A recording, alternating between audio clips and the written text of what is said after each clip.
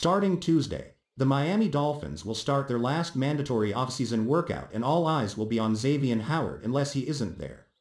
Brian Flores told the media last week that he expects all of his roster to be on the field for the start of the mandatory sessions this week, but just because he expects it, doesn't mean that it will happen.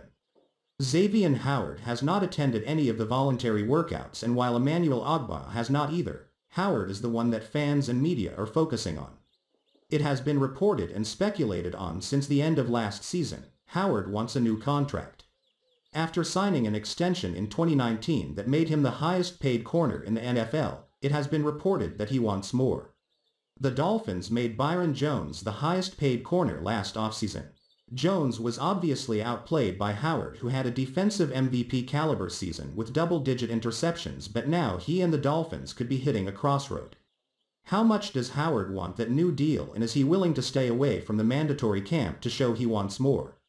That is a possibility. Of course, he could attend the camps and then hold out of the training camp that begins at the end of July should he not have a new deal.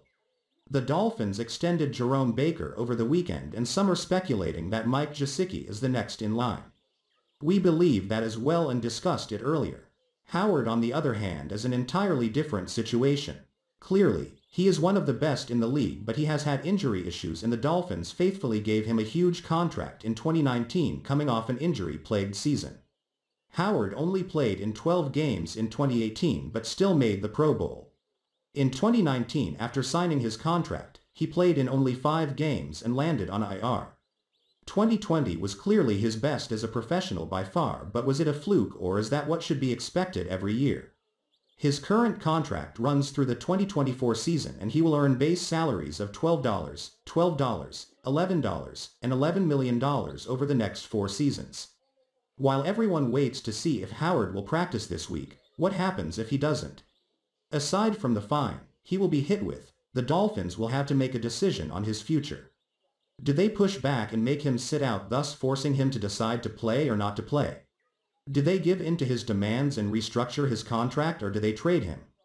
There has been plenty of talk since the season ended that Miami could look to move him for future draft capital, and some speculate he could be moved in a player-for-player type trade should one proliferate. For now, it is a wait and see, but the wait is only until tomorrow. If Howard shows up, it is a good sign, but if he doesn't, there will be some questions, and the speculation on his future will continue to grow. Another question we should ask is, do the Dolphins want him long-term? Howard is under contract with Miami for 3 more years, but the Dolphins' cap hits for releasing or trading him drop significantly after the 2021 season.